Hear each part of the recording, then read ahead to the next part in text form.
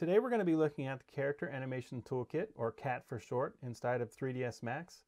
And CAT used to be a plugin that you could purchase and install inside of 3ds Max, but relatively recently 3ds Max decided to make it part of the default program. So what we'll do is go into the Create tab because we want to create something. And with Biped we went over to Systems and created a biped from there. But with our Character Animation Toolkit we're actually going to go into Helpers. And in our helpers, we're going to go from our standard drop down to cat objects. And what we see are a couple of things: cat muscle, muscle strand, and cat parent. We're going to look primarily at creating a cat rig using cat parent. So once I click on cat parent, I have a couple of options. I can create a cat rig that's already saved, and they have quite a few by default. And if you create one that you like, you can save it and use it from whenever. So if, for example, I wanted to create an alien using their alien rig, then I can select alien and then come into my scene, and I'm going to click, and I can make it bigger or smaller, however I want. And here is a basic cat rig. So we're going to go over a couple of things, but instead of using one of the default rigs, I want to create one that we can use ourselves. So in order to do that, how before we just created a parent and then we chose one that was pre-made, we're going to go to cat parent, and instead of using a pre-made, we're going to click none. So when I click none, the only thing I'll have is my parent, and this acts much like the root bone in the biped. So from there, once I've created it, I'm going to go to my modifier tab because I want to modify what I've already created. And here, I'm going to create a pelvis. And when I create a pelvis, it's going to add a bone automatically. And from there, I can select that bone, and I can name it what I want to. So maybe I want this to be my pelvis. So I'll say pelvis. I can use a custom mesh if I want to, which means that you can use any mesh that you have that you want to use. So from here, I have my pelvis, and I've named it pelvis. I can add legs, add spine, add bones, arms, tails, and rigging. Let's maybe do some like a centaur hybrid type thing. So from here, let's say maybe I'll add a spine or a leg. So I've got one leg. Let's add another leg. Okay, now let's add a spine. Okay. Now from here, I can choose how many bones that I have. So in my spine setup, under bones, I have number of 5. Let's maybe make this a lower number, like 3. And you'll see now I have 3 bones in my spine. I can do the same thing with a leg. So if I click on my leg, I have segments. So I can add segments to I can make another segment within this bone itself. So if I change this to 2, now I have 2 bones in my leg. Let's change that back to 1. I only want 1. And if, for example, I wanted to add fingers, maybe I wanted fingers, maybe the back legs are kind of like a lion's back leg instead of a horse's back leg. You know what? Let's save the back one, or let's save the front ones to be like that. So I'm just going to leave this how it is. And then maybe I'll rotate this, and I'll rotate this. Maybe I'll rotate these spine bones because I want them to be more going upwards. There we go. Straighten this out.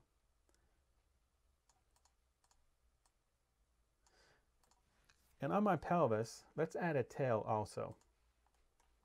So we add that tail, and I can rotate it around. I can move it wherever I want to. If I want it to be in a different spot, I can move all these bones to be wherever I want, or maybe I can grab all of them and just rotate them. And we'll just do that. Now we've got kind of like a horse's tail or a dragon's tail or some sort of thing. I can choose how many links or number of bones that I want in that tail if I want, and I can name them each one of them anything I want. So from here, let's say that I want to add 2 more legs. Let's maybe rotate this down a little bit. Okay, maybe I want to add 2 more legs, so I can go and click add a leg and add a leg. And we can see that they're a little bit too long. So if I select a bone, I can modify it. So let's scale it. Let's scale that bone to be a little shorter, maybe this one to be a little shorter. There we go. And then what I can do, maybe I don't like that there, I want to bring that out a little bit. I can do that too.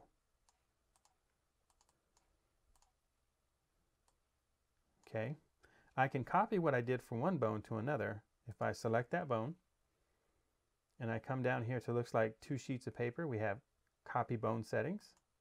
Then I can select the other bone and I can paste the opposite or mirror since it's the opposite limb. We can do that here. There we go. Now we match. Now we talked about adding some fingers. Maybe we could use them for claws. So here, this is a leg, but we can also say that we want this to work like a palm or a hand. So I'm going to add a number of digits. So let's say for ours we have 3 fingers. So with digits we'll have 3. And then we can see here our 3 fingers. Now if I only wanted 1 finger, and here you can see that I have 2 joints in my finger, but if I only wanted 1, I can select one of my fingers, and I have bones too. I can change that to 1. Or if I wanted, maybe I want 3, and I can change that to 3. I can adjust it how I want to. Let's change it back to 2 so we're back in line with the rest of them. I can rotate these how I want. I can adjust them pretty much however I want.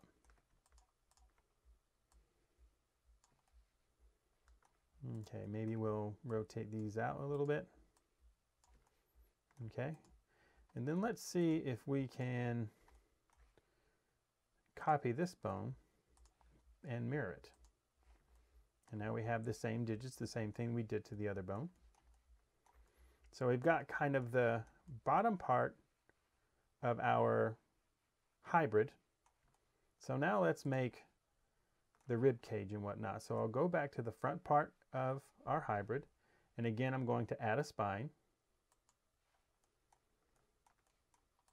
Maybe we don't want it to be quite so far out, so we'll maybe rotate this upwards, and we can always rotate these bones as well. There we go. And again, I think 5 is too many for our spine, so again we'll change that to maybe 3. And I can again rotate these where I want them to be.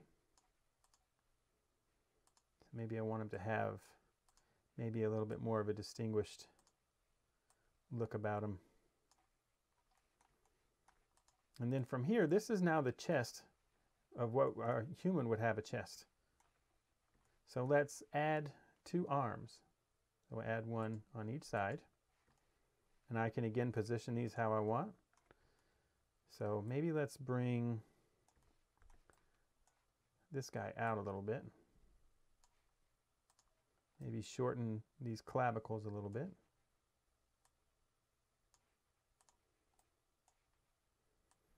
And I want my guy to have some fingers, so we'll add a couple of digits. Maybe we'll just go with 3 just to be easy. And I can scale those how I want them to be.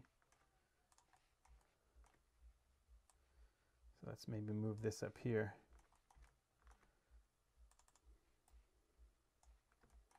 Scale these fingers.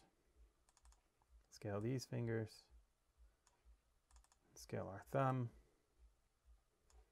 And again, if we select our hand, we can copy our bone setting, select the other hand, and paste the mirror.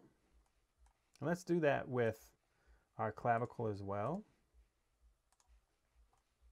Okay. And then one other thing we need is we need a head. So again, I'm going to add a spine, but I'm going to choose only 1 bone. So I'm going to select somewhere in my spine and say 1 bone. Maybe I'll scale that down. Then I can select my head and I'll name it head. Maybe change the length, width, and the size or height so it looks more like a head. And now we have a basic cat rig that we made from scratch. We saw how we could take one that's already made, a pre-made one, and how to create that one, which was much easier than what we did. But we saw how we can take the same bones and create pretty much anything we wanted. So whatever mesh that we had, we could pretty much make a rig using cat. So what I would say is maybe find you a mesh that you like and then come in and create a cat rig that can match it and have a lot of fun with it. Character Animation Toolkit is extremely powerful, and there's a lot of really neat things that we can do. So play around with that and have a lot of fun.